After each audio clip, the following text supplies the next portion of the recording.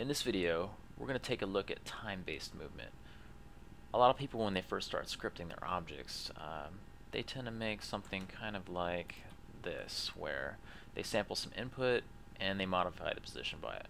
And that can seem to work alright, as we'll see here, but what you might not realize is that the speed of your objects is depending on how fast you're updating, how fast that game loop is going. So we can illustrate this by using a script from a previous Unity tip and trick. And let's drag that over to something smaller, 13, and see what we got. Alright, so that's pretty choppy, but more important, it's pretty slow. If we move that back up, we get the opposite effect.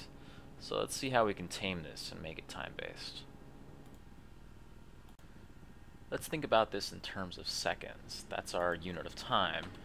And we'd like to expose this value in the editor, so we'll make this public, float, and we could call this speed, but let's be more precise about it. Let's say this is going to be units per second. To start with, I'll make it something smallish, say 2.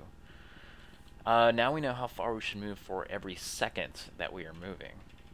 However, the amount of time that you spend in a frame is not 1 second, it's some small fraction of a second. So the unit conversion, the math of what you're going to look at, is going to be,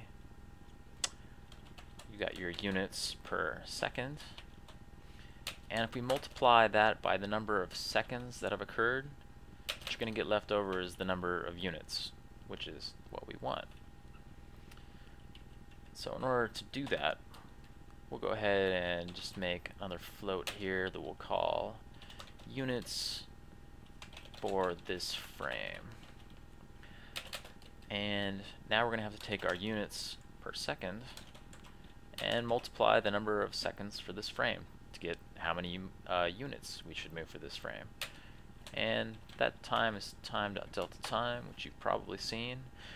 And the only thing that's left to do is now scale how much we're going to move by this amount of time. So we say units for this frame, and let's see what that gets us.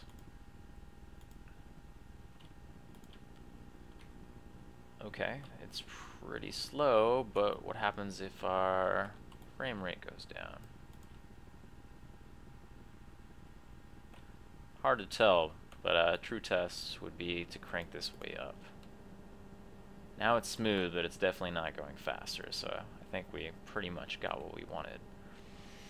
But if we want to fix the slowness, let's kind of come in here to our object and say we want to move closer to 5.5 per second.